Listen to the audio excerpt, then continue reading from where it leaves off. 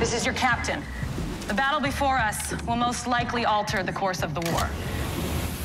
And we will be victorious.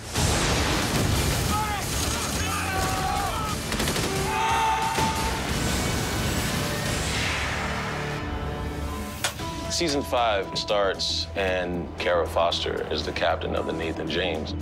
Captain? Nathan James has never looked better. Kara is a different type of captain than Slattery or Malin or Chandler.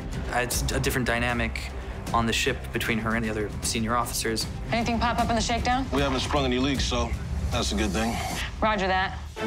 It's been really fun to watch Kara grow as a character from season 1 of The Last Ship, when she's a young lieutenant in love with another sailor.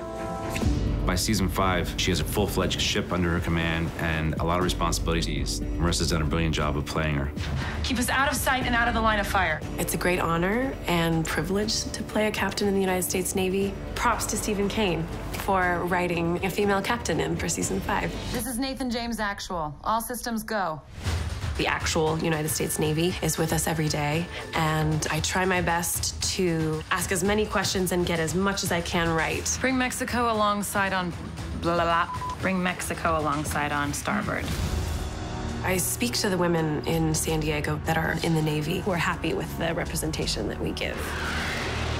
For many years, the United States Navy has given the women equal pay. If you are a female and you happen to be a captain, you get a captain's pay. That's something that I feel like not everyone is aware of. We looked at some footage of admirals speaking to their officers, looked at other military footage so that I could get in the mindset of what it is to lead. You just have to give the order, and they will follow that order. CIC bridge. Engage target. Prepare countermeasures. What it is to charge. On my mark, hard right rudder. Make a decision, go with it. Batteries release. It's always difficult for Tom Chandler to be on this ship and not be the guy who's calling the shots. CIC, this is the captain. I need weapons.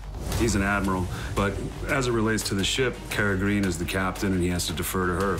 Captain, seal all watertight compartments. Make way for that ship. Negative, Admiral.